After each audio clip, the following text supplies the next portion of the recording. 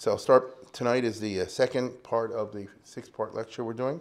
I want to start by thanking Ner Tamid, as always, and Rabbi Motzen. We want to thank tonight's sponsors, as you can see over here, by Dr. Elman, right, Dr. and Mrs. Elman.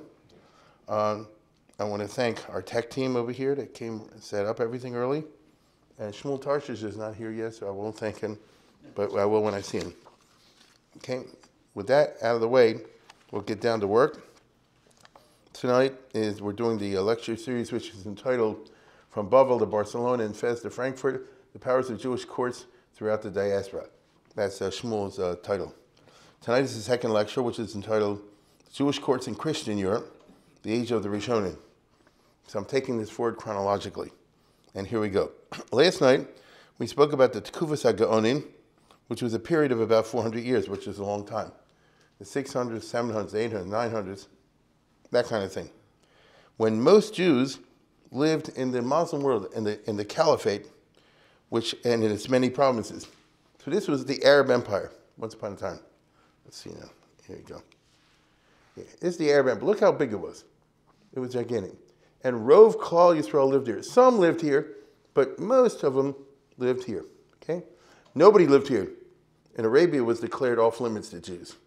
Okay? I did the podcast, a few Jews in Yemen, but not over here. Muhammad is supposed to have said there can be only one religion in Arabia, meaning Arabia proper. As I tried to explain, the middle regions of the empire, that would be this, here, the middle regions, Iraq, Syria, Palestine, and Egypt. The judges were appointed by the Reish Galusa, the Babylonian Gaonim, the heads of the yeshivas there, possibly their juniors in Palestine. There was, as I said before, attempts to revive the patriarchate in some form or another and restore Eretz Yisrael to a central position that it once enjoyed in Jewish history, but it was unsuccessful. As a matter of fact, the Middle Ages is kind of defined as the period when Eretz Yisrael kind of didn't count. It's interesting.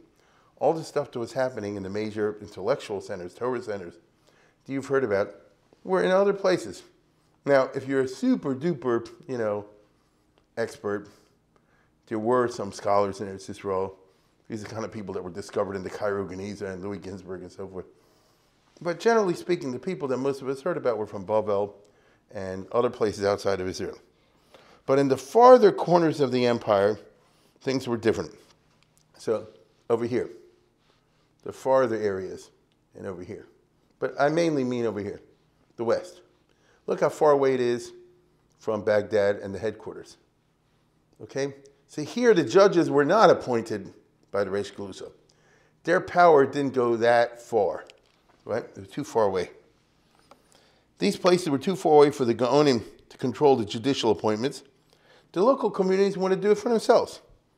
The Gaons enjoyed tremendous respect, that is true, but not actual coercive power. And so the Gaonim and the yeshivas always tried to play the respect card. And for centuries, they solicited money from here, and they got a lot of money.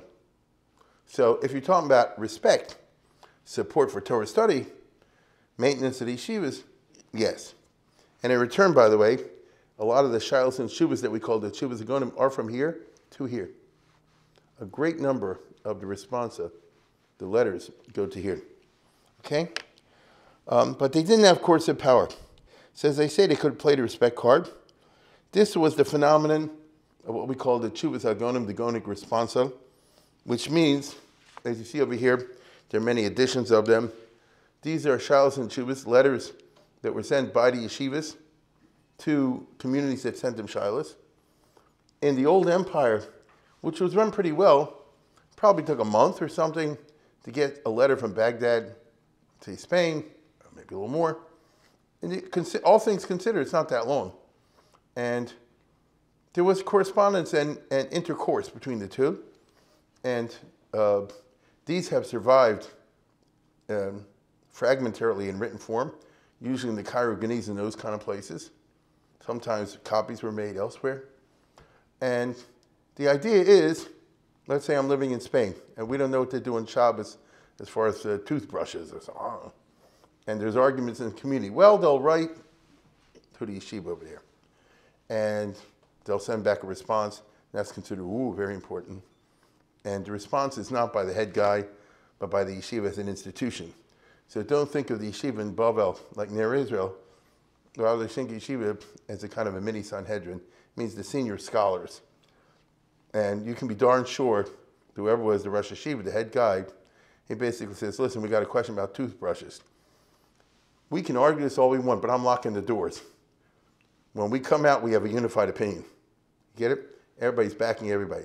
Because they don't want to hear this. They want to hear this way or this way.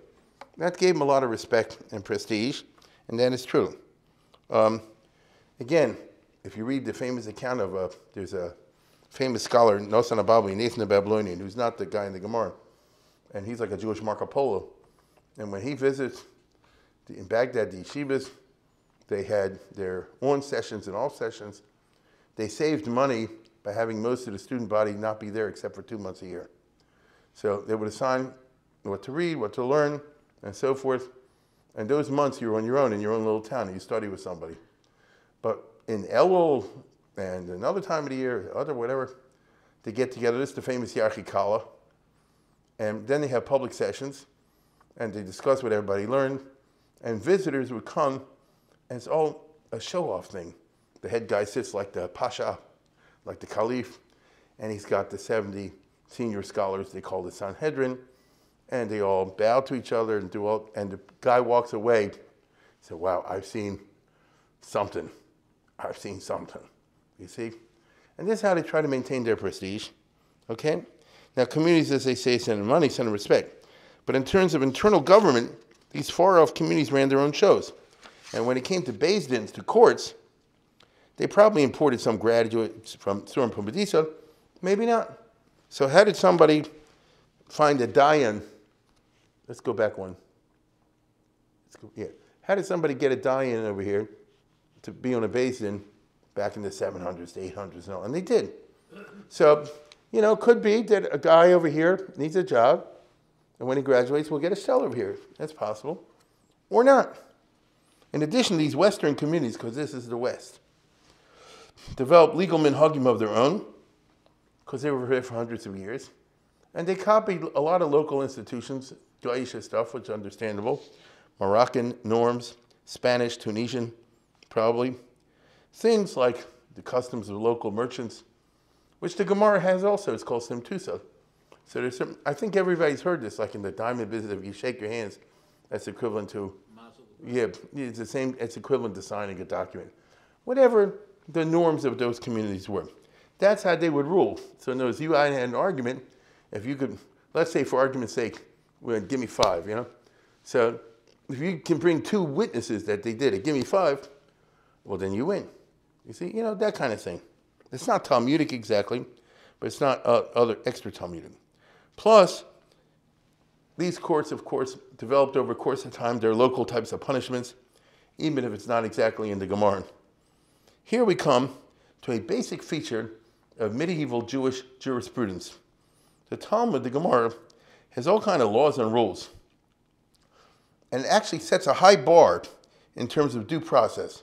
I think we know, many of us, it's hard to get a conviction because, as it says, you need Edom, Asra, and Hataras Haslamisa. How are you going to get a death penalty, for example, to take one example? You need 2 witnesses. They got to warn the guy before he did it. The person has to then say, I don't care, I'm doing it anyway. Where are you going to get that? You see? It's too high a bar for real life. Where are you going to do that? If I was the murderer or the perpetrator, I'd shoot the witnesses. That'll take care of that. You see what I'm saying? Once you set, now, perhaps in Talmudic times, there was a very advanced form of jurisprudence, and maybe there wasn't such a breakdown of morals, and it wasn't like Baltimore City, we have killings all the time, and so if it happens once in a blue moon, all right, you can have a high bar. But in daily life, it was hard to keep this going. Remember now, let's go to the next one, confession is inadmissible in Talmudic law. It's called Ein Ona Mesim Atza Rasha. So what am I doing? If you ever see the movies or you ever been involved in the law, they try to get the guy to confess. That's the whole point of putting you in the police court, in the police station. They grill you. Isn't that always happens in Perry Mason? At the end, the guy breaks down and confesses. And then you got your thing. Because if the guy confesses, then it's easy for the judge to proceed. In Jewish law, a confession doesn't mean anything if you go by Talmudic law, which is interesting. That is the reason, by the way, that Jewish law, not it was merciful, but was so different than Christian law and Islamic law in some degree. In the Middle Ages, let's go to the next one. This is a famous book called Los Excelencias de los Hebreos, The Excellencies of the Jews, by a Morano doctor, a famous guy back in the day in the 1600s, Fernando Cardozo, Yiztchak Cardozo, who, there's a famous book by the professor Yerushalmi about him.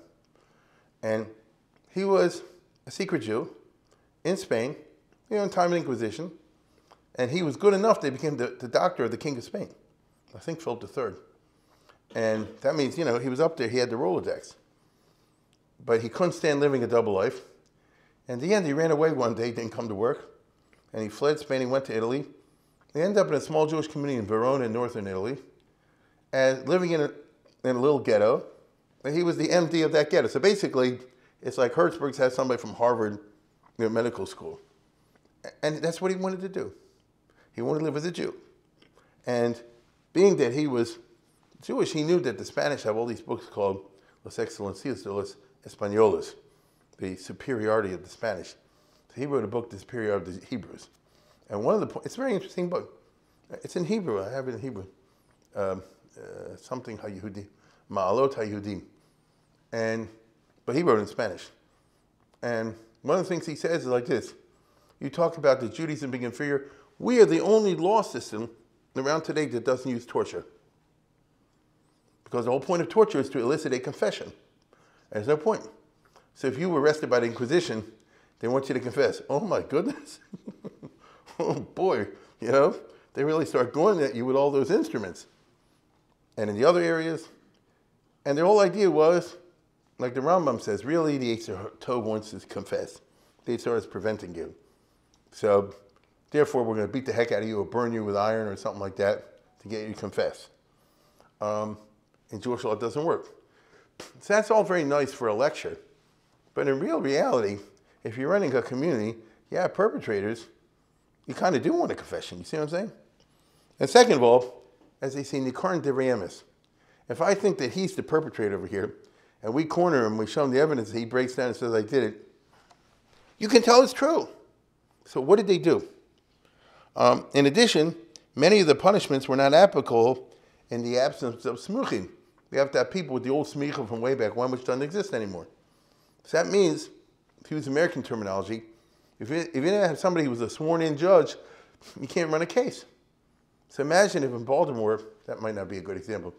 Imagine if in a normal city, there's no judge, a sworn judge. What do you do? I mean, what do you do? You see? Now, if you follow Talmudic law, which is God's law, what do you do if you have a serial killer from community or a serial molester? Do you do nothing? Because if we don't have smuchim, we can't administer the laws. I'm trying to show you that when the Middle Ages hit, they're very blatant that the ideal on the one hand is running into life, reality on the other hand.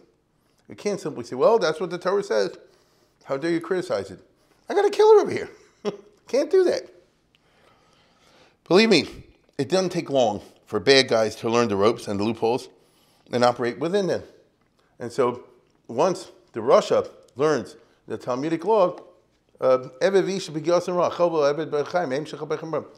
have to punch, I'll get my wife to punch you. She is not subject to arrest or anything. I'll get my kids to break your windows. They can do it. You understand? They can do it. I know a case in Baltimore where somebody did that. So, what are you going to do? Are you going to allow that? So can you go around and damage my property, taking advantage of the loopholes that lie within the Talmudic law? Or let's go to the next one. Groma. If you know some of the one before that.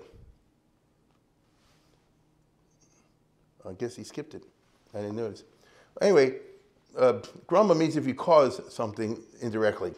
So basically, I don't want to give you any ideas, but if I don't like Bill and I want to blow him up, I just put a bomb in his car with a time fuse for half hour or more, and then it's not actionable under Talmudic law, because there was a time gap between the time I did it and the time the thing went off, which makes no sense. You see? So they use that now for electric scooters for Shabbos. yeah, but there's a difference between that. Yeah. You know? So the thing is, or a time gap or a space gap, so you have all these Talmudic rules, and they say, I guess, oh, you're chayav b'dinei shamayim. The killer doesn't care about that. So how do you run a society which on the one hand says it's committed to the Torah, and the Torah, as they understand it, is the Talmud. The Talmud has all these rules which don't work. What do you do? Okay?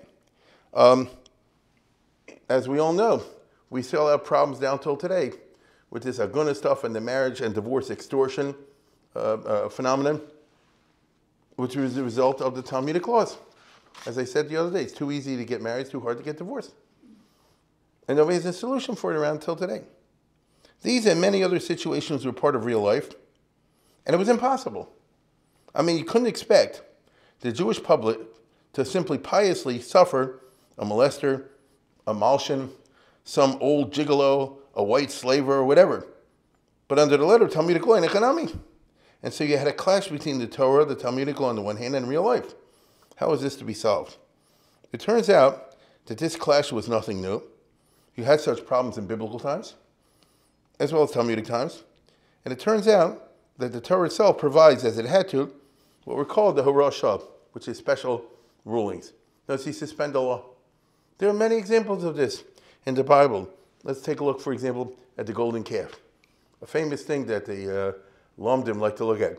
How come Moshe Rabbeinu tell everybody to go and kill people for the golden calf? You want to get technical on me, were you warned not to make a golden calf? Were there 2 witnesses? Did you then say, there was no trial whatsoever. He just said, everybody get a sword and kill everybody who's next to you. Okay? So that's like one of the early examples of Rosh Hashanah. Here's another famous case.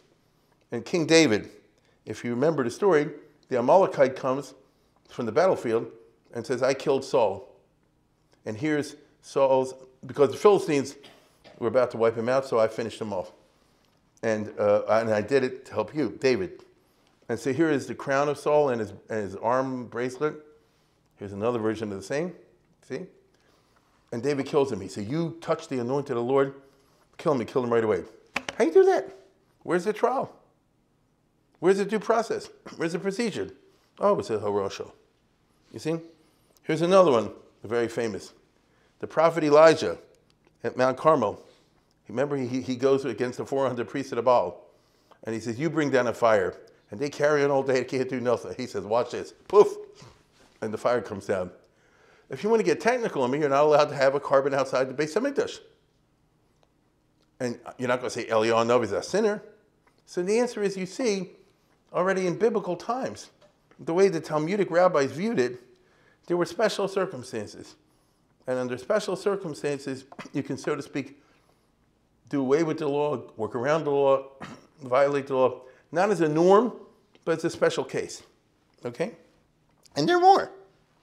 In the Talmud itself, there are a fair number of cases involving what we call Horah Shah, which is a temporary ruling in a special case, usually in the context of some pressing external reality, often historical.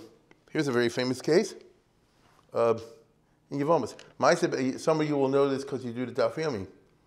There was a guy who rode on a horse on Shabbos in the time of the Greeks, not the times of the Maccabee and the Greek suppression of the Jewish religion. Okay? And it was a Jewish guy who rode a horse on Shabbos. And they brought him to Bezin and they stoned him.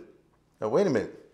Riding a horse on Shabbos, I'm not advocating it. It's not one of the 39 malachas. Aside from the fact, no, it's not a death penalty situation. Aside from the fact, as I said before, there was no due process. Nobody warned him and all the rest of it. Fial b'shavar rak al isad rabbanan. So at the most, he did isad rabbanan because you can't ride a horse because you're afraid you'll break off a branch or something like that. Ro bezin shashad tzrich lekach. The bezin at that time ascertained that this is the need of the hour. They were in a war for Judaism against the Greek suppression. It was an emergency situation. Menishayam put some averis. And people were being very non-observant. They want to hammer home a point. So what is that? That's not legal. You understand? That's what you call policy. That's introducing politics. Yeah, that's right. So you can introduce what we would call today political considerations into something even involving a death penalty. Now, not political concession like you and me and Trump. We're talking about a basin, but nevertheless, they did it. Here's another famous case that you probably have heard of. It's a story with Shimon ben Shetach that he hanged 80 witches in one day in Ashkelon. They came back and got his son. They took revenge on him, the relatives. Even though there was no warning and there was no inquiry, again, there was no due process. It's not like there were lawyers and each witch was hauled up and they had a case. They went through all that stuff. There was no Drisha Chakira, and there wasn't even a clear witnesses. But nevertheless, he did it because the hour needed it. Meaning, Shimon ben Shetach lived in the time of the Pharisees and the Sadducees. There was a witchcraft cult growing big time. He said, we're going to nip this in the bud. He did it in the Middle Eastern way. And he broke the law. He was the head of Sanhedrin. He said, well, this is a special case. Matter of fact, you're not allowed to try more than one capital case in a day. It's a very famous, exception to the rule. You're not allowed to have more than one capital case in a day. He did 80 in one day. So I'm simply saying the Talmud itself, which is, on the one hand, very legalistic and very insistent on due process and that sort of thing, does admit of quote-unquote special situations, emergency situations, like in a wartime or something like that. We have other cases of public indecency. There was a guy, they killed him, or they whipped him. There was a guy who did it with his wife in public under a tree, like in a park. Today, we call it Central Park. It's Europe, right? And they gave him malchus. They gave him lashes. Now, wait a minute. What exactly did he do wrong from the halachic point of view? They were married. Okay? So you get what I'm saying? On the other hand, heck with that. We're not going to allow this breakdown of public indecency.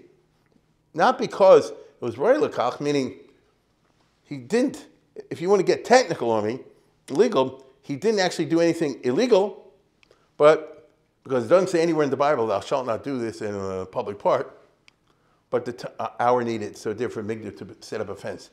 Meaning we're not going to allow a breakdown of public decency. So again, you see that ordinarily the courts administered according to regular law. But some unusual, special case, they did not hesitate, as we would say in English, take the law in your own hands. Yeah. Now, that's actually not a good case. That's kanoim pogimbo. That's different. In other words, what we have over here is what we call in the United States of America martial law. Okay? Ordinarily, we have constitutional rights and all that kind of stuff. Let's say there's a breakdown of law and order. Now, today in modern America, because of their politics, they don't do this. They just let Chicago burn like, a couple years ago. And they let them break into all the stores in L.A. But if you went back 50 or 100 years ago, if there was a breakdown in public order, they would bring in the army and shoot people. Abraham Lincoln sent the federal army into New York City in 1863. 1968, right here. But they didn't use violence. I'm saying they chose not to. It was LBJ. I was there. You were there. They chose not to. But I'm going back, as I said before, in Civil War, when the Irish rioted and started killing black people and all kind of other stuff. They went crazy over the draft riots, and they were burning down Manhattan. And Lincoln sent an army, and they just shot everybody. Now, when law and order was restored, then you went back to constitutional rights. It's nothing but an example of what we're talking martial law. So the Beis Din, you see, is not always bound by the letter of Talmudic law. If the court and the community, notice the board of directors, feels it's a special situation. This was the mindset throughout the Middle Ages of Kehillas, wherever the Jews lived. We see this when everything's normal, we go by normal law. If some unusual, special situation pops up, we don't, okay? The cases I have just cited were cases involving threats to societal norms, to tznius, ritual laxity, disrespect, etc. But there were other cases in which they perceived a physical threat, a threat to the physical survival of a particular Jewish community or set of communities. First of all, Mesira, the Moser. Okay, that's the person who tells the Goyim what's going on in the Jewish community, tells on them, which you always had all the time throughout Jewish history, and we still do today. The Moser, of course, could tell on a Jew, which was bad enough. Or he could tell on the whole Jewish community, if so, and get them all killed. Just to give you one example, last week or 2 weeks ago, we had the anniversary of Nicholas Donan, who's informing against the Gemara. He converted, he went to the Catholic Church and said, what? The Talmud is all against Jesus, burn them all. And in 1242, they burned all the Hebrew books in France, which put French Judaism out of business. The Tosas went like that, you know? Because no books, you can't do anything. This is before the internet. All because of one guy who told on them. That's all. So you see that the power of a tattletale, and that's not the right word, the technical word in English is a delation, a delator, right? And that's if you inform like in a criminal way. So the Moser wasn't just a sinner, a regular criminal. He was a political threat. I mean, he could get everybody killed or imprisoned or who knows what. And in all systems of law, even the most legalistic systems of law, life-threatening political crimes are always treated more harshly and with less concern for due process, including the USA under President Obama. After all, Obama killed Osama. Where was their trial? Where's the due process? He wasn't arrested. Why didn't they pick him up and fly him back to America and give a trial? They didn't do that. They took him out. And moreover, you remember and I remember, Obama, who's a liberal, was sending rockets to bomb people, rockets, you know, all over the Middle East.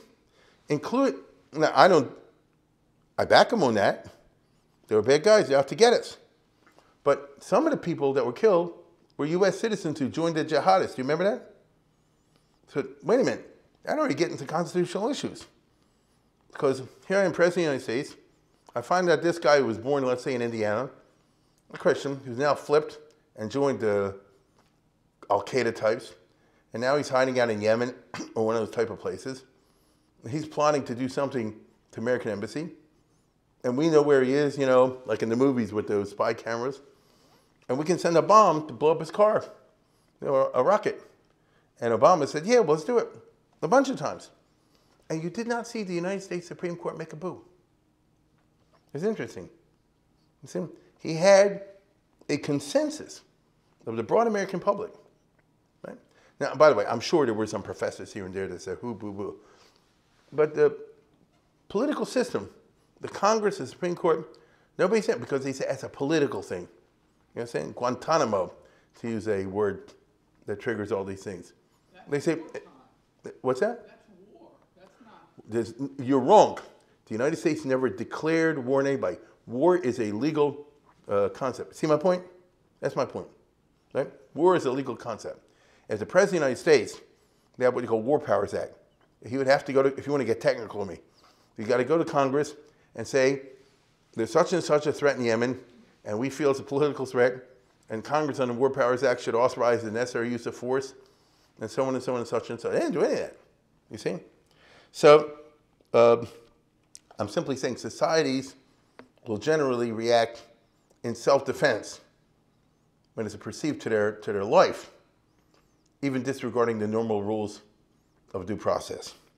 Although Jewish courts in the Middle Ages did try to follow some kind of due process when it came to Mosrim, so if it were possible, there would be a court. They would take witnesses, if it's possible. Let's say they'll round this guy up, they'll bring him to court, two guys holding him down, and these two guys or whoever will come and say, he did this and this and that and that. And the Moser would have a chance to refute the charges. They'd have, you know, a cross-examination, and when it's all over, they issue a verdict. That usually was not possible. I mean, you could have that. It could happen once in a while, but usually, as you can understand yourself, that's not possible. Okay? Usually this wasn't possible. You usually had to surprise the guy when he wasn't expecting it, more like the Mossad style. To use plain English, Beis Din in the Middle Ages bumped off or executed if the state allowed. Most of them in similar types. I said if the state allowed, meaning if the Geisha status, we shall see, maybe next week. But if they got permission from the Gentile authorities, they could bump off the guy. And sometimes even if they didn't get permission from Gentile authorities, but then you're treading on thin ice. You see? Same thing throughout Jewish history was done not only for the Moser, but for the counterfeiter. Because he could get the whole Jewish community killed. You understand? Some guy who's individual, who's such a flagrant thing is counterfeiting the king's money and causing, imagine the destruction it does to the economy. As a Jew did it.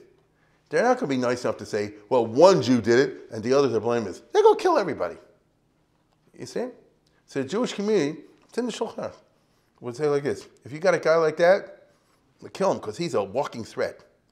So we always have in the Jewish community, down to today in Baltimore, people who are completely responsible, do things. It doesn't matter if it hurts anybody else in the community or whatever. They ask no questions. They do whatever the heck they want. And they, can go and just wreck everything. You see? I can think of a lot of cases, but I won't say them. And you can too. And once upon a time, what's your recourse? So they would say, this person is just an impossible person in our community, and we got to get rid of him one way or another. Now, on the other hand, the victim might have powerful friends or powerful family network, and then things got dicey. After all, suppose you have a fairly small Jewish community of 50 families, which was common in Ashkenaz, as we shall see. Or 100 families, not a lot.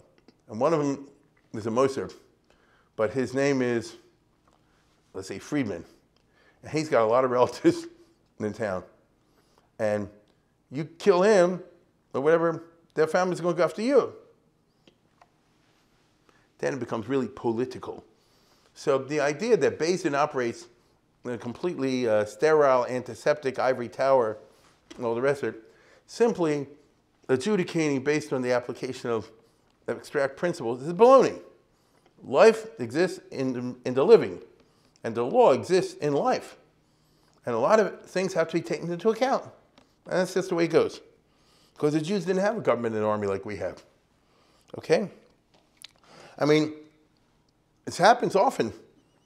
They kill a Moser, then his relatives say, okay, then we're going to tell on you. What if it's 20 people? You can't kill 20 people out of a community of 100 families. So what do? So they have to give a lot of thought. And probably, very often, they simply suffered. And this is real life that went on century after century in Jewish communities as part of the Golus. Okay? Now, when things were good, though, and the Jews did have autonomy, boy, oh boy, then they killed people right and left. A very famous story. Look at this. In Lucena was the Lakewood of Spain. That's where you had the big yeshiva, originally in Cordoba and then in Lucena, that was set up by Shmuel HaNagid. And eventually the Rosh Yeshiva there was the Rif, the Rimigash. That was the Lakewood of Spain. And it was an all-Jewish town that had a castle and a moat around it. The Jews lived in a fortified situation.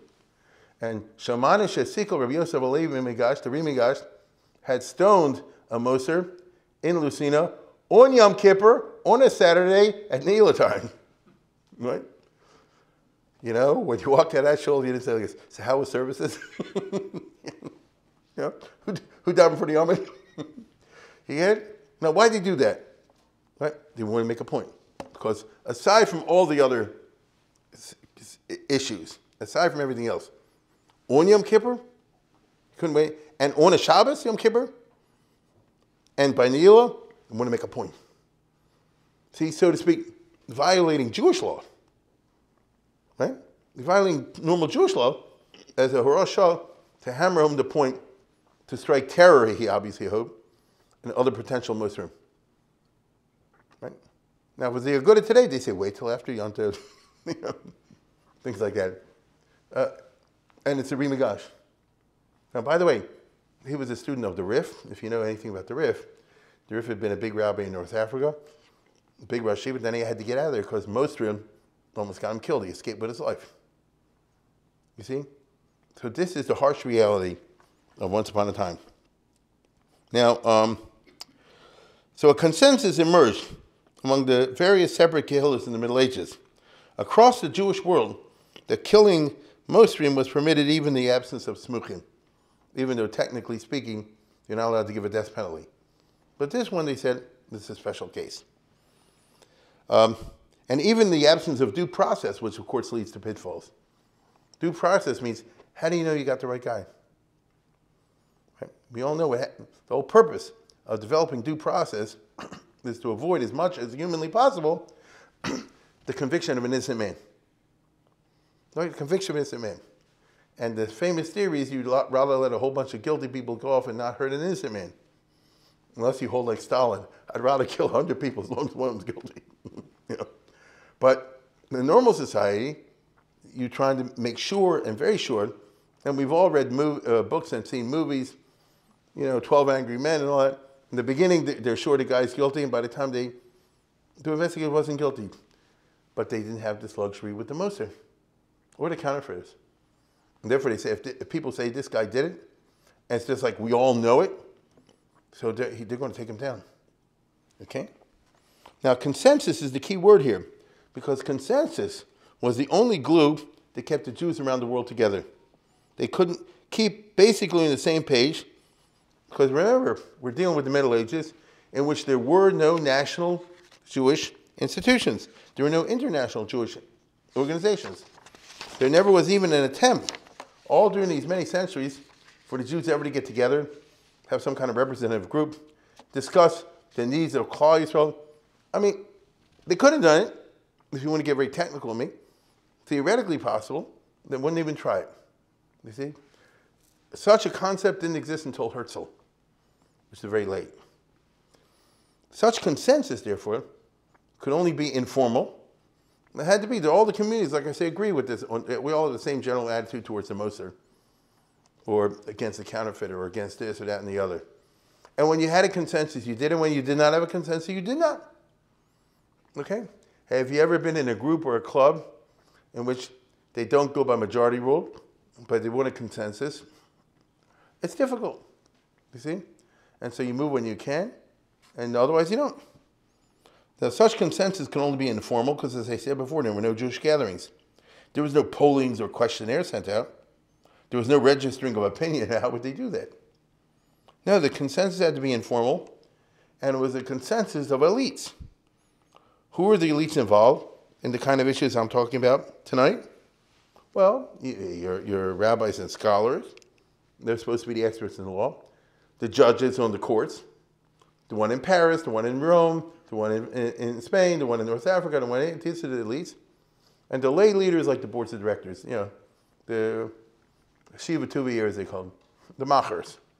Okay? The machers. So if you got in one area or across the Jewish people, or maybe among the Sephardim, not the Ashkenazim or the other way around, we have a consensus, this is what we should all do, they would do it. Nothing particularly formal. Okay. It was within these groups and among these groups, sometimes with regional variations, that such consensuses emerged. So if you take a look, we're talking about Jews in the Arab world, Jews in the Byzantine Empire world, Jews in the Christian Catholic world. So they might have their consensus, which is different than this. They might have their consensus, which is different than that. Alternatively, they might all agree through actual practice on the same consensus, like killing a Moser. That might spread along here. It might be different. You could have variations. You see? You say, well, it's all Talmudic law. And it ain't so simple as that, so I'm trying to get across. It's not so simple. Such consensuses revolved around several interesting questions. The first question is, what is the halacha? That's not so simple. Right? What is the halacha? What exactly is the Talmudic law in different situations? I think many people are aware that the Gemara is the opposite of simple, and it's the opposite of clear to see what the ruling is from the discussion, especially when you talk about a broad sugya. As we all know, the Gemara is not crystal clear. The sugya, which is where they discuss it, can contain contradictory rulings or may imply such. What is the final halach in all this? It's quite possible and not infrequent that different scholars, including the biggies, reach different conclusions as to the final halacha. This is what you and I call a machlokas Rishonim. Now, in the yeshivas today, study like an ivory tower exercise. It's just a theoretical. It's not in the real. So you say, oh, it's a machlokas between Rashi and Tosas, how to read that Gemara, and maybe you have a bechina or something like that. All right, but you realize it may be a sugya in which the argument between Rashi and Tosas might mean, according to Rashi, she's married. According to Tosas, she's not married. According to Rashi, this guy gets killed. According to Tosas, it doesn't get killed. And those are important differences. So in the Middle Ages, when you had something what we call machlokas rishonim, difference of scholars, it had practical consequences because the courts were administering Talmudic law. And as I said before, who the heck knows what Talmudic law is in many, many cases? Sometimes it's clear. Very often it's not. Okay? There was and could not be universal consensus as to what governs, especially in the early Middle Ages. The Sugi, the Shmaitza, or something else. You have this phenomenon where a topic is discussed in one place and it reappears here and there elsewhere in the Talmud. So, which is the governing one? Which should he go by? Because according to this, it sounds like it's kosher. In the other place, it sounds like it's treif. In the other place, it sounds like tutti frutti. In the other place, sounds like that. How do you operate? We all say we're all in favor of the Gemara. What does the Gemara mean? And so, in some places, early Middle Ages especially, they say you go by the main one. If it's discussed in great detail in one place and only lesser detail elsewhere, it's called the Sugi de Shmaitza. And whatever the ruling over there, if it says the animal's kosher, that's it. And don't worry about these other places. But other Rishonim later on didn't like that. And they said, what are you talking about? You can't ignore the other places. I'm simply trying to show you. It's not so simple. Let's go to the next one. A lot of times you'll find, here's a classic. A lot of times you'll find a Gemara in which they never tell you what the final ruling is. But there's A and B. Let's say, for example, Rav versus Shmuel. And Rav says it's kosher and Shmuel says it's treif. All of a sudden the Gemara starts saying, Rav, how can you say it's kosher? What about this and this and this? And he gives some kind of answer. What about that and that and that? He gives some kind of answer. What about that and that? He gives some kind of answer. And usually they're not great answers. So what do I take from that? It's possible to say, since his answers were not good, that's not how we follow the halacha. They don't make it, they're shinui dechiki. They're dochik, they don't make any sense. Alternatively, you could adopt a tradition that says, well, why are they asking Rav and not about Shmuel? Must be, he's the one that they're interested in. That must be the opinion we follow. Who knows? I'll say it again. If this is a theoretical question, I'm just giving an entertaining lecture. If your property's on the line, if your life is on the line, if your marriage is on the line, I want some better, something better than that, okay? I mean, I lost $50,000 because you felt shenu dechiklo samchina, something like that. These are the complexities of lumdus, and in different regions of the world, different consensuses emerge. And you and I know from hindsight, the most important of these consensuses regarded the meaning of the Talmudic sugyas, and they were developed far away from Iraq and Dagonin, far away from Sur and Pumbedisa. So maybe the original headquarters of Talmudic study was back in Babylonia, but it really developed in terms of theoretical sophistication, textually, in places very far away from Babylonia, in Spain, in France, in North Africa, in Italy, and places like that. Okay? I mean, consensuses that developed that would have long-term influences on halachic practice down to our own days. So let us turn to these communities. Okay? These far-off communities that I'm talking about developed in their own ways. And for our purposes tonight, because time is always a factor, we'll look at the two biggies, even though there were more. The two biggies would be, let's go to the next one, Ashkenaz and Sephard. Here is Spain, Sephard. Basically, Spain used to be part of the Roman Empire. The Arabs captured it. Look what they did, 99%. But it was like a tumor. The Arabs made a big mistake. This all they conquered from the Christians, but this part stayed Christian. Big mistake. Because then, little by little, over 800 years, the Christians got it back. Look, for example, there, and then look over here. Look how it grew. You see? The Christian part. And then by this time, look how it grew even more. The Arabs made a big mistake. Okay? Nevertheless, for a while, they ruled the vast majority of what you and I call Spain, Iberia, Spain and Portugal. They call it Andalusia. Okay? Now, very briefly, when the Muslims conquered Spain, it's a very rich country. Some of you were in my trip. I can't remember. What I mean is agriculture. It's a beautiful country. Everywhere is growing the olives and the oranges. It's very fertile. You get it? And they also have rivers and mines and who knows what. It's quite a place. They even have deserts. It's quite a peninsula. So when the Muslims took it over, they said, this is a bonanza. We've got to develop this. But the vast majority of the population was Christian. Some converted, some did not.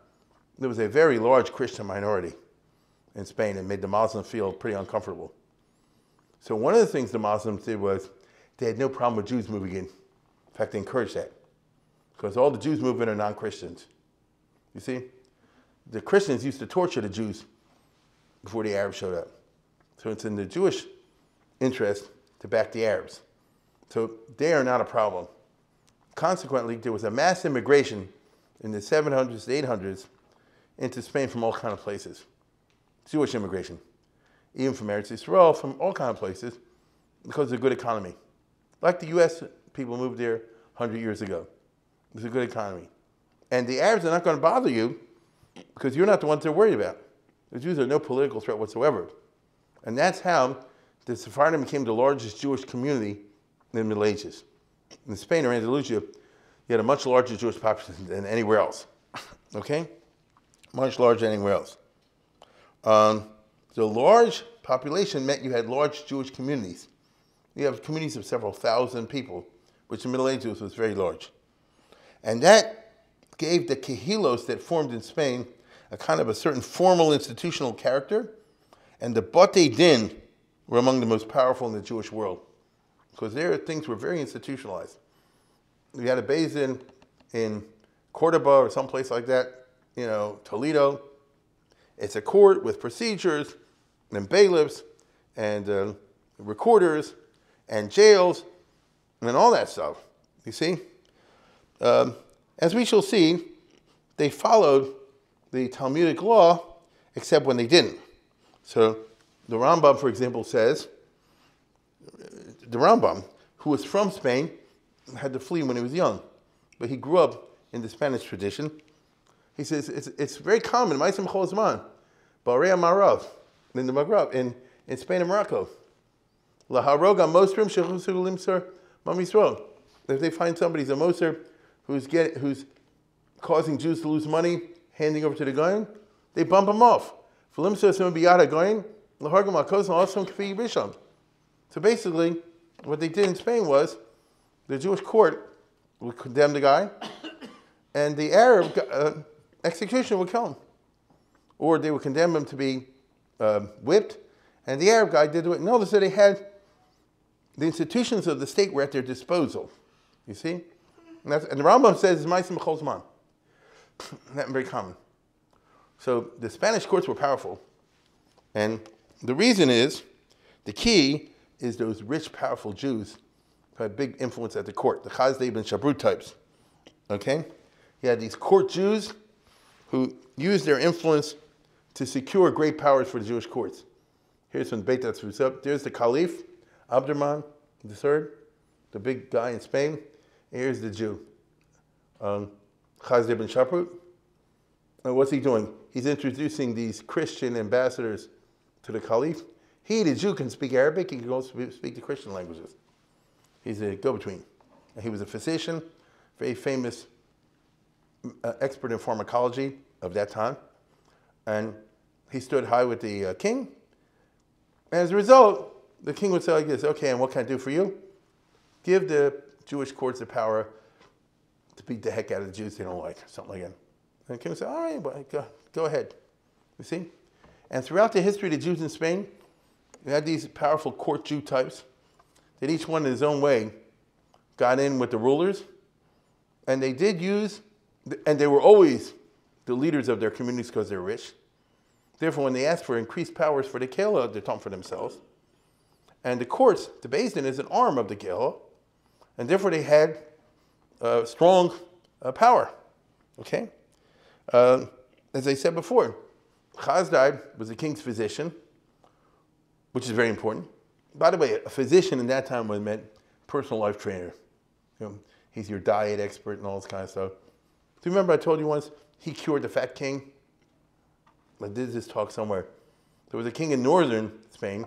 There was a prince. He wanted to be king called Sancho the Fat. And due to the screwball politics of the Arabs and all that, he was actually a relative of the Caliph. Oh, he's a Christian.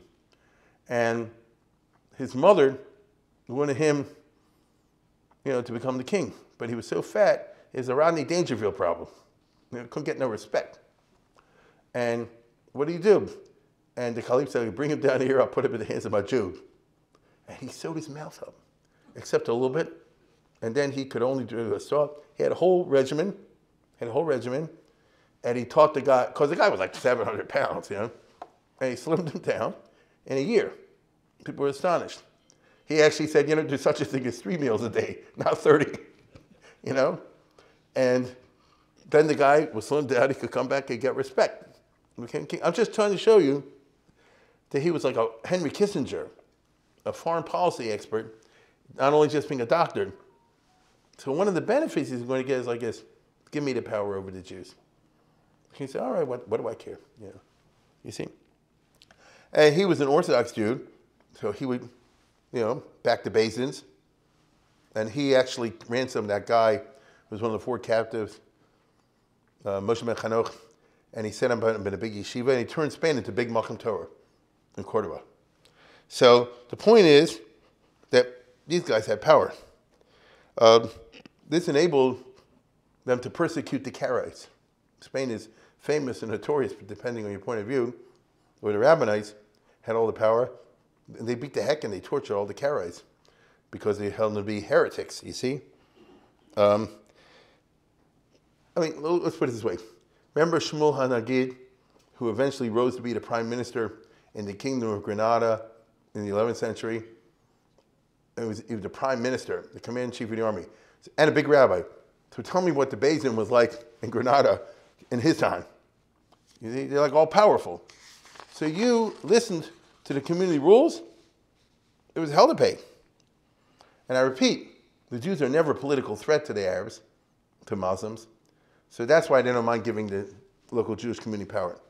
Like I say, they're not the Christians are the problem. This tradition lasted throughout the Muslim period until the time of the Rambam when the Almohads took over. They were like the Taliban, and they turned 180 degrees and said Judaism is prohibited. So then everything changed. The whole world collapsed overnight. But until the middle 1100s, the 700s, the 800s, the 900s, the 1000s, and into the early 1100s, you had powerful courts and powerful kehillas in the Spanish Peninsula. That's why the Sephardim have even now a tradition, mishmas, this big respect, you see, Now, thanks to Moshe ben Chanoch, as I said before, Spain became a big Malcham Torah. They really set up a Lakewood, first in Cordoba and then Lucena, and they could supply all the judges you need and then some. So after the 900s, 1000s, 1100s, like the time of the Rambam, where did Rambam's father learn? In Lucena. Where did his father learn? In Lucena. You see? And so they had plenty of big Talmidei Chachamim. They didn't have rabbis. They had communities with boards of directors and dayanim to run the courts. And it was a strong situation. Now, the judges were big Talmidei Chacham with the experts of a Suki Shmaitz and Leib Hilchasa, which means if this is the type of yeshiva that you're turning out graduates who are going to be dayanim, when you learn the Gemara, the emphasis is going to be on what's the halach at the end. Not like they do in yeshiva today, it's a different system. And so the courts had a high level of competence in adjudicating Talmudic law, combined with the new modifications that I talked about, introduced by the Gaonim already in a couple centuries earlier, and whatever modifications they introduced in Spain themselves. Okay? This was the class of people, the family background of Moses Maimonides. Okay? When you're looking at the Rambam, you're looking at, look how he writes about himself. Ani Moshe, where is it here? Look what he describes himself. Ani Moshe ben Maimon Hadayan, ben Yosef HaChacham, ben Yiztchak Hadayan, ben Yosef Hadayan, ben Ovadia Hadayan, ben Shlomo Rav, ben Ovadia Hadayan, Zecher Lebracha. He came, not from a poor background or anything like this. He came from the highest class of the Spanish, Jewish, rabbinic intellectual aristocracy. They get a long line of Dayanim, which is why the Rambam was this big posek. You know what I'm saying? He picked this up at home. When he's a kid, what kind of house was he into? When he came to take his father home for lunch, it's a court. You understand what I'm saying? He just knew this by osmosis, aside from the fact he was a genius. I'm just trying to show you, he's not some kid like comes in there Israel from upstate New York. They had a family that didn't kosher. Then he turns out to be a big lamdan in their Israel. That's good too. I'm talking about something different. Right? Somebody came from a long line of the Spanish court system, which was highly developed and highly, stratified. So what you get in the Mishnah Torah when the Rambam writes the law code is the ripe product of the Spanish Jewish juridical tradition. It's not simply the Rambam had to go through Shas. He did that. He goes through Shas. He knew a lot of this beforehand. Right? Now, I'm not saying he knew Hilchos Karbanos, but when it comes to Shabbos, the Kashrus, real life, everyday things, he just knew it because he lived it, you see? So as a result, you can imagine Dini Mominus, financial matters, were pretty well developed in Spain, and a lot of what we call Choshen Mishpat comes from Spain. In fact, the very term Choshen Mishpat originates with a book called The Tour. Choshen Mishpat is the financial laws. The partial is and that's originally in the Tour, which was written in Toledo in Spain. Okay? And most of what we call Choshen Mishpat is a knockoff from a book called Sefer HaTrumos, from a Talmud of the Ramban, Shmuel Sardi, who was a businessman and Talmud Chacham, and was very interested in all these, financial matters, contracts, rules and estates, property, and all that other kind of business they teach in law school. To summarize, the courts in Spain, especially during the Andalusian period, when the times were good under the Arabs, were among the most powerful in Jewry. Now, mind you, despite their expertise in Talmudic law, they did not feel bound by its limitations any more than the other courts I described until now. They gave credence to circumstantial evidence when they wished to. They punished adultery, even the absence of Edom Hasra and all the rest of it. When they felt that the communities lapsing in different areas, they imposed strict penalties because the Muslims do this too. It's a society where they demand strict adherence to religious law. That's one group. The other group, we started in the first half of the Middle Ages. The other important area for Jewish culture, particularly Jewish legal culture, was Ashkenaz. Here we're talking about a different area, right? Until now, I talked about Spain. Now I'm talking about here. Ashkenaz is this part of the Holy Roman Empire and the Kingdom of France. Rashi and Tosfos live here in France, which was smaller than it is today. This part is now part of France today. It wasn't then. But that whole area was Ashkenaz, and very strong. Our traditions come from there.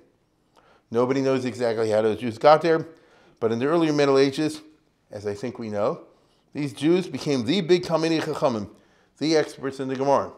The Bnei Gershom, Rashi, Tosfos, those kind of people. But they lived in conditions very different than the Sephardim in many ways. They lived under Christians, not Muslims. That means they lived under charters. You see, in the Arab world, the Jews had always been there. When the Muslims took over the empire, they were there. And the Arab law simply said, as long as they, do certain marks of inferiority, they can just continue to exist. Remember, they weren't a threat. But to get into France in the first place, there were no Jews there. How do you get into France altogether? Or into the Holy Roman Empire? How does that work? And if it worked, and whenever it worked, they had to kiss up to the local lord. They had to write out a deal with him, which is called royal charters. And it says, we're going to have 10 families named Kaplan move into this community. They are going to, this is what I'm saying, they're going to come up with $750,000 in taxes every year, 10 families, in cash and gold coins. They'll be doing January 1. In return for that, they can practice their business, and we will give them police protection. In return for that, they can have a synagogue or something small, nothing big. Don't take off the others. They can have a little cemetery. No, just keep your, presence down, and you can practice your religion. Now, this contract runs for 5 years or 10 years or whatever. Then it has to be renewed later. And that is how life was lived. And sometimes when the 10 years are up, the guy might say, okay, I'm exercising my option and get the heck out of here. That's called being expelled from a region. These kind of things happen all the time. If you're Jewish and you're smart, you're not going to buy very heavy furniture in your house because you might have to move. You see, this is life. Now, he lived under Christians, not Muslims, under charters. They were scattered in tiny communities all over the place. There are no large kehilos. That's a very important difference between Ashkenaz and Sephardi. If you have very small communities, what's a court? I mean, if the people here now constitute the entire community of a village or a town, what's a basin? It's ridiculous. We all know each other. We're too small. Can't have all this formality. It's like a New England town meeting. You see what I'm saying? A typical French Jewish community, in the town I'm talking about, not much bigger than what we have here today. Maybe a little bigger, possibly. Okay? A small community meant the Dayanim are not remote figures. The guy lives next door to you. You see, in American law, in most countries, judge is remote on purpose, wears a black robe, sits in a high place, and probably doesn't live near where you live. So you're not going to run into him. And they want that for the majesty of the law. But what if the judge sits next to my father in shul, and he hits me with a fine for $10,000? The father's going to start arguing with him at mincha. You see? They're your neighbors. The town may have a total of 20 families or less. Do you really think they're going to impose malchus on your son whipping and then sit down next to you in shul? The shalshudas? Human relations aren't built that way. You understand? In a choshen mishpah case, can the judges decide totally in favor of one party and bankrupt the other if they all daven in the same shul and require each other all the time for business purposes anyway? All of us in town, the 10 captains in town, well, let's say, for example, in the jewelry business, for example, in the fur business, whatever, and, something happens. We're going to give this guy malchus, or we're going to be arguing between two merchants, Kaplan A and Kaplan B. You're going to file for Kaplan A. Really? You're going to bankrupt Kaplan B? And on the other hand, we need him in the community to be part of the operation, business-wise and otherwise. So you're running always again and again and again tonight into the difference between the letter of the law and life. Okay? Now, they're all from over here. Again, are you going to bankrupt somebody when your kids all play together? Because these are the only Jewish kids in town. It's a sea of Catholics out there. So how can I, as a judge, impose a heavy penalty on you, and you kids won't invite my kids to play with them for the birthday party? And I'll tell you again, it's tough enough, even if the few kids here, hang together. Because the whole world out there is not Jewish. And so how does that work? You see? The larger communities in Spain afforded a more austere and distant judiciary, but not in Ashkenaz. Don't be surprised if Ashkenazi Jews will be pressured to settle out of court, or perhaps through respected arbitrators, some sort of a Zabla situation, usually in fatherly advice from the respected businessman. Now, I'll tell you something very interesting. In Spain, there was no Zablas. They didn't know what that is. There's a Beit Din, you got to go there, and that's the end of it. You see? Now, you could, I guess, appoint an arbitration board, but usually wasn't done. And the idea is, this guy chooses one, they didn't know about it in Spain. In Ashkenaz, it's every day. Or women. There are all these laws, and we'll talk about this next time, in the Talmudic law, which discriminate, especially financially, otherwise, against a married woman. That simply didn't match the reality of the very powerful, economically powerful women in Ashkenaz women in Spain and Western Germany, I've talked about before. let's put it this way. Very often, those communities, she wears the pants. You understand? He makes kiddush, but when she says, now, that really was life. They say, how are you going to administer all these laws and say, well, it's a woman and something like that? It doesn't match the social reality. You see? So the small size was an important social historical factor in the development of the Ashkenaz Beis Din and their less formal character. Another difference between Ashkenaz and Sephardim in the first half of the Middle Ages, when Spain was under the Muslims, was the Gentile environment. Ashkenazi communities in northern France and western Germany were under constant hostile scrutiny and pressure from the Roman Catholic Church, which was not true in Spain. And I told you before, the Muslims consider anybody who's not Muslim Pete junk. But today, the Jews are better than the Christians. The Christians are always plotting to throw them out. And Jews aren't. And so if you're Jewish, the Islamic State was not against you. If your Islamic religious establishment was not against you. You understand? If you're living in France or Germany or Italy, the Catholic Church is against you. The Catholic Church was very hostile to the Jews. They viewed the deal that they made with the 10 Kaplans, but the Evid, all right, the king needs money, but why should we let these people who killed Christ, as they understand it, live among us and have a synagogue and all that? It's just terrible. You understand? So these Jews lived in a much more hostile environment. Remember, I'm talking tonight about the first half of the Middle Ages, time of Ragma, Rabbeinu Gershon, Margol, Rashi, perhaps. The Catholic Church got even much worse in the second half of the Middle Ages. My point is that the small size itself lent itself to more informal arrangements regarding formal Kehillah structure, formal judicial structure. It was more patriarchal, like in the time of the Shoftim. It's probably hard to find non-relatives in these communities. You say, nobody can be a judge if he's not related. Everybody in town's Kaplan. Right? The whole town is poop goes. They're all cousins. But they are. So who can be a Talmudic Dayan who's not related to any, You see what I'm saying? This is what, again, the social reality is always so important in these areas. I might also add that, I just say again, in Spain it wasn't like that. In Spain you had very formal structures, okay? I might add that there was a culture of veneration for predecessors set in quite early in Ashkenaz. And if that's the case, this is what my bubby did. And my bubby's bubby, forget about it. She was a tzedekis. So if she made Shabbos at 72, don't anybody tell me you're not allowed. So she was a tzedekis. She was a martyr in the Crusades. What are you going to say about her? Get it? That kind of thing. And if she did 72, what are you going to say?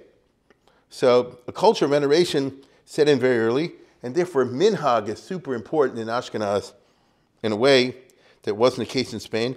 And an Ashkenaz Beis Din will enforce and punish for violation of these minhagim. At the same time, Ashkenazic yeshiva culture got really vibrant and intense. That's what made them Ashkenaz. The yeshiva culture, which is not judicial culture. In Spain, you have judicial culture in which people are training to be judges and always interested in what's the halacha l'maisa. In Ashkenaz, it's what we call lumdus, the pilpul. You want to say what's the Gemara mean and what's the Sfaras behind its implications and so forth. This breeds intellectual boldness when it's a type of culture that encourages challenging the Maggid Shir, which was not done in Spain. There's a famous story I always tell about Elazar Gordon, the founder of Telz. But it could go back 1,000 years. And he was the Rav in the town, by the way, but he's also Rosh Yeshiva of Telz. And all these smart guys. And when he would give a shir, a class, they would interrupt him. They bang their shoes on the table. They scream. He would scream back. They call each other names. This Svarb, that Rosh Yeshiva is stupid. No, you're stupid. Things like that. Bist a pyre, a Turk, a klutz cup, and so forth. And a good time was had by all. And it's famous that a visiting rabbi came by and said, I'm shocked. He rebuked the student body. You're talking to the head guy in such terms? This is outrageous. And he really ranked them out, and he made them rethink, and they decided they're going to show respect. It's famous. Next time he came, he opens the Gemara, he starts saying something. There's no response. There was another thing he does say, there's no response. And he closed the Gemara, so I guess, I don't give a shear in the cemetery. This type of culture that developed in Ashkenaz, which is at the same time big respect, at the same time you challenge. You understand? You challenge. If it's a good kasha. You challenge. This encouraged intellectual boldness. Right? That's why we find, for example, Rashi's grandson arguing with Rashi. This is the Rashbam. Right? He said, Rashi, you're doing it all wrong. Your Chumash commentary is all wrong. Okay? My grandfather Rashi, who wrote the commentary in the Bible, Leib, he tried to do pshat. But I, his grandson, I was 15 years old. I argued with my grandfather. He said, you're not doing it right. And he agreed to me, if he has time, he'll rewrite the whole thing all with the new pshatim. Now, there's two ways, of course, of reading that story, right? Both of which are plausible. One is, oh, your point is well taken. The other one is, Rashi was 60 years old.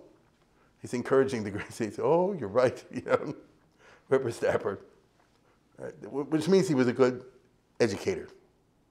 You see? But either way, I couldn't see the Rambam doing so to his father. Because my father was the son of the dying, he's the son of the dying, he's the son of the dying, and all the rest of it. And so the culture that emerges in these different Jewish communities is going to affect the conduct of how the laws are ruled. This kind of culture bred very self-confident rabbis who were quite prepared to issue all kinds of laws even if they're living in the post-Talmudic era, which is very interesting. In other words, I told you, after the Talmud, there are no drabbanans. No one can issue, under the Talmudic system, no one can issue new rulings for the Jewish people after the Talmud is over. There are no new drabbanans, which is interesting.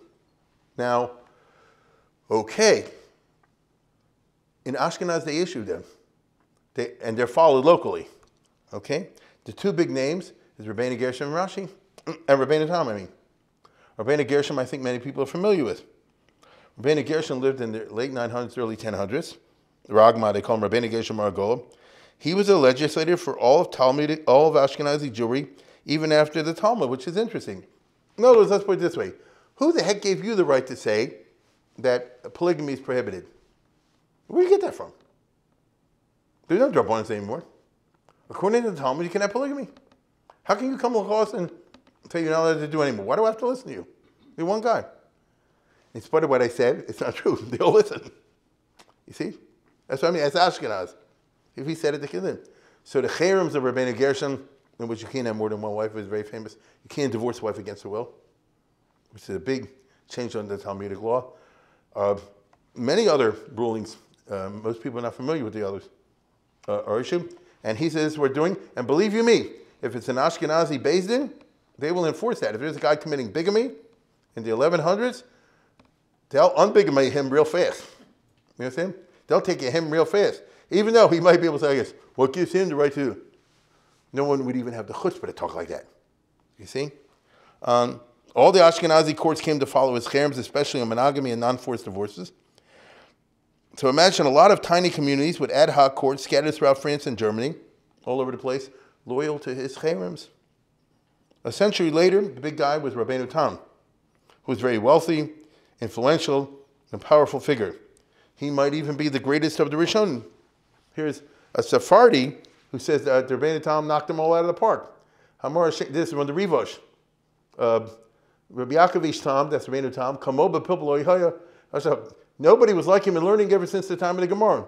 Tam B'Rapi knew everything about heart, seeing about Kaharim, but says about Pipula, Omek Sichel, his IQ, his ability, analytical ability, is unbelievable.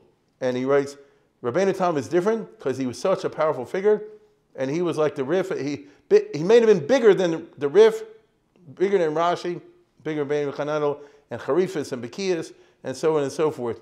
You know what I'm saying? And all the big rabbis today are nothing compared to him. So he attained this very powerful personal prestige. Okay? He was a millionaire too. Now, if Rashbam criticized his grandfather Rashi for his commentary on the Chumash, Rabbeinu Tam, as we all know, attacked Rashi mercilessly with merciless logic on every page of the Gemara. If you do your homework and you do Gemara Rashi Tosas, Rashi made more mistakes than any rabbi that ever lived, right? Because in every page of the Gemara, you have the Gemara and then the commentary of Rashi, and then Tosas will tell you why Rashi is wrong. You see? It's funny. Now, when I say merciless logic, I'm referring to Tosafistic dialectics, especially the idea of reading the Gemara in relationship to other parts of the Gemara, which Rashi didn't do. Now, that's a discussion by itself, and I don't want to go into the details of that now, but suffice it to say that there are very different readings by Rashi on the one hand of how a Gemara is supposed to be understood and read versus Tosfos. Understand the significance of this. How can an Ashkenazic Beis Din adjudicate Talmudic law if until Rabbeinu Tam, everyone misunderstood how to read the Gemara? And that's the assertion of Rabbeinu Tam. So until now, till he analyzed the Gemara and came up with the Tosafistic interpretation, they're all getting it wrong because they didn't take into account all the other pieces or whatever it is. Right? So to simply say that Beis Dins, even in the Middle Ages and Ashkenaz, taking the Gemara and applying it is stupid. So it's not surprising that someone who was such a takif shebetakifim, such a strong and powerful personality, should be acknowledged as El Supremo and should issue many of his own takanas, which were followed in Ashkenazi courts despite their post-Talmudic dating. So we have a host of legislation, which is now part of the court procedure, some lakula and some l'chumra, issued by this very powerful guy named Rabbeinu Tam, who's alive now, it's in the 1100s.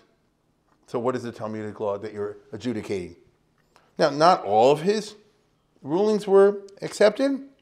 The most famous one that I think of offhand is what they call Zir Masusim Zir Masan, in which he said that someone has a relationship with a non-Jew, it doesn't count. Right? So if a lady had an affair with somebody who wasn't Jewish, it's not adultery. Not adultery. And because of this, Rabbeinu Tam permitted a Jewish girl who converted to Catholic, ran off with her boyfriend, then she must have been some number. She decided to return to Judaism, and she brought her French boyfriend, who wanted to convert to Judaism, and he now wanted to convert and stay married to her. Theoretically, how can you stay married? You had an affair with this guy. A lady can't marry somebody when she was married, she had an affair with someone else, and that was the case. And Rabbeinu Tam said, well, it doesn't count because he's not Jewish, so it's like a behemoth. You see, that was a radical ruling, because it's like a behemoth. Now that was too radical. They didn't accept that. That's a rare case. Usually if you had a ruling of Rabbeinu Tam, that's it. You see? And I don't doubt that there were probably plenty of French Beis Din that used that. I'm just trying to show you how life was. As I said, as I come now to the end, Ashkenaz was in Christendom, so Jewish courts picked up a lot of the Christian norms of their courts, especially the maiming. In Ashkenaz and early Middle Ages, they're really into chopping off hands, amputating this, that, and the other, all which is non-Talmudic. The main reason, the main case that they chopped off hands is funny, wife beating. You guys 3 warnings. After that, they chop off, he can't hit his wife anymore. On the other hand, what kind of relationship is that?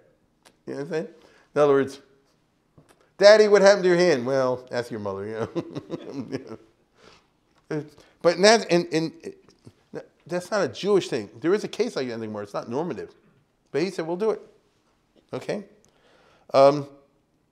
In general, the Christian authorities were less willing to grant the Jews real punitive powers. And so the kind of powers that the Muslim state gave to the Jews, as we'll see, even greater in the second half of the Middle Ages, was not common in the Christian area. Because it goes against the whole Pauline view of Judaism as something degraded. According to classic Catholic doctrine, the Jews killed Yiztchak. As a result of that, they lost their state. They lost their temple. They're downtrodden and degraded. They're in exile and so forth. And that proves that we were right. So to the degree the Jews have a Beis Din running, a Kehillah running, frankly, if they see Jews employing Gentiles, which was always the case in the Middle Ages, there never was a Jewish family that was so poor that they couldn't hire some shiksa to work for them. Because the Christians had groups that were much, much poorer. You see? It didn't exist. Every Jewish family had that. very offensive to the Catholic sensibility. All this leads to consideration of the fact that due to the literary character of the Talmud, nearly all halacha turned out to be minhag, which is a very important point. But it's too late to go into that since the hour is late. And I'll play out more carefully next time. Let's leave this discussion for the next lecture, and good night. We're done.